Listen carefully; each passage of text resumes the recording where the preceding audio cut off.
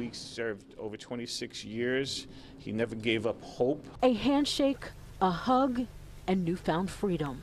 I apologized to him.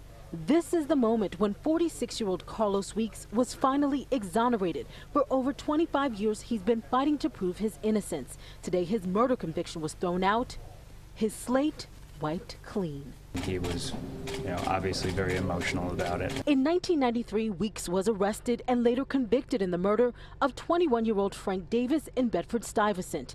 The only evidence at trial was the testimony of two sisters saying they saw Weeks from their apartment window. It seemed implausible to us that someone could see faces outside the 12th floor windows. After failed appeals and long days in prison law libraries, Weeks finally read about legal aid attorney Elizabeth Felber. He reached out to her from prison.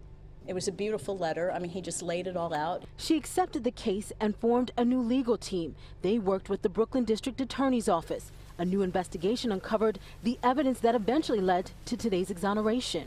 Our investigators went actually to the scene and confirmed that no, you could not see faces from the window. Weeks is now the 27th person since 2014 to have their conviction vacated in Brooklyn, all finally cleared after former Brooklyn DA Ken Thompson started a groundbreaking conviction review unit. You got to prevent these wrongful convictions. On this rainy Brooklyn afternoon, Carlos Weeks walked out of court a free man.